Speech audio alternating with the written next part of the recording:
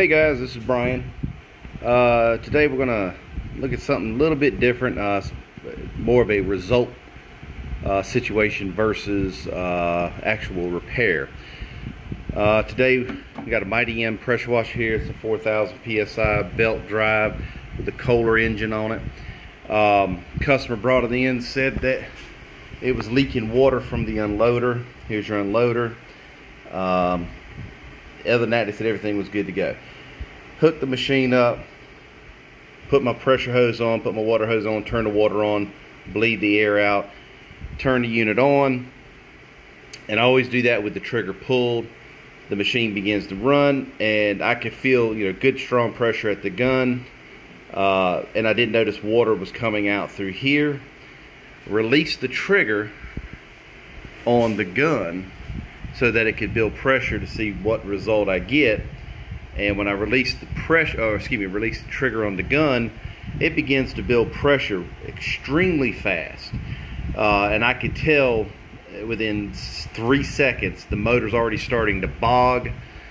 Means it's exceeding the pressure that the engine itself can withstand, as well as what the pump should be putting out.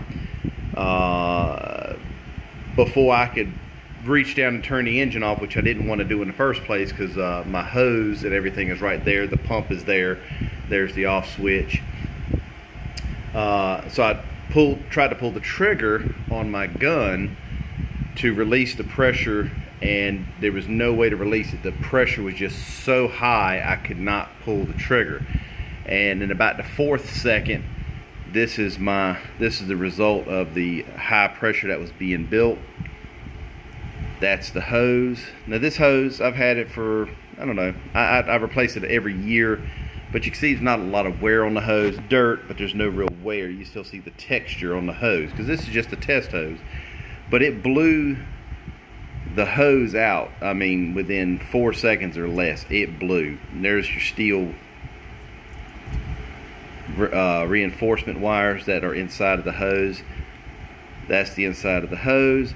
Now these hoses, I can't remember if it's 3,300. I think it's excuse me. This is a 5,000 psi hose. So hoses are rated, but then they're also tested. So this is rated for 5,000 psi, but it can be tested up to 3 times that amount, which would be 15,000 psi. So that it blew this hose out with very little effort in just a few seconds. Now my gauge, this is the pressure gauge. It's supposed to be glycerin filled. It's no longer glycerin filled. It blew the cap out, and it also pegged my needle. It's stuck at 3,000 now. So it actually, what occurred, it went to 5,000, and it kept on the inside spinning. It kept spinning and damaged the spring. So now the spring is extended, so it will not go back to 0.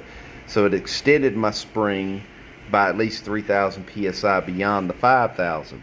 So that kind of gives you an idea of what was going on there as far as pressures are concerned.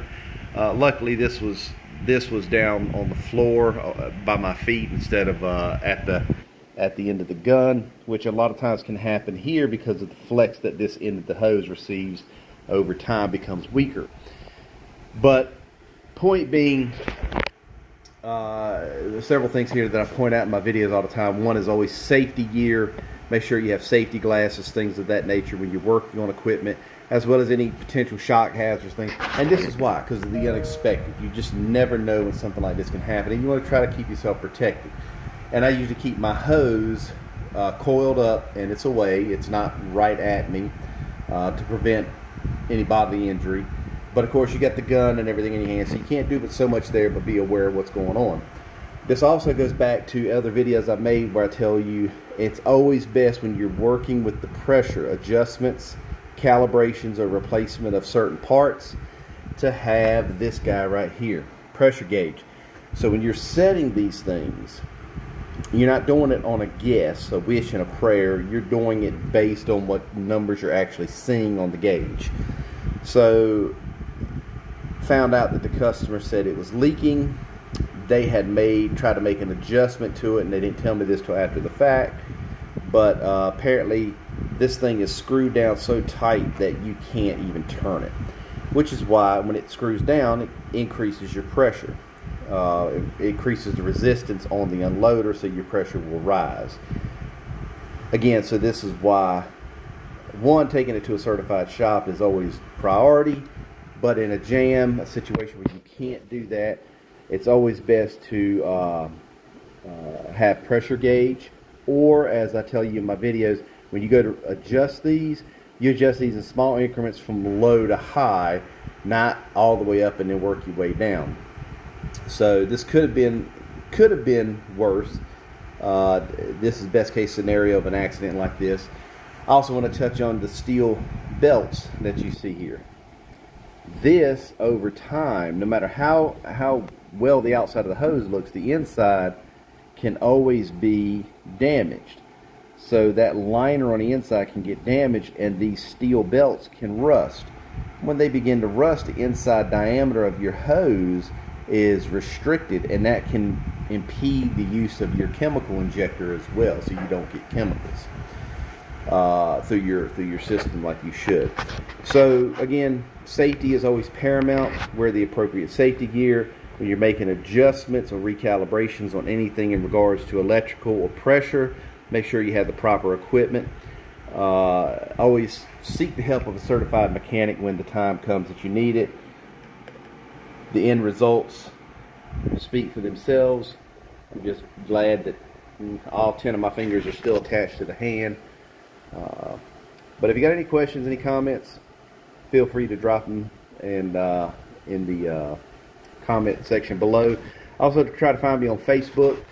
If you find me on Facebook, it's Brian Schumack, the repair guy. I can actually answer your questions a lot better in more detail than I can on YouTube, simply because YouTube limits what we can do in the comments section back and forth, and it can be heavy delay. I appreciate you guys. We'll talk to you later. Thank you.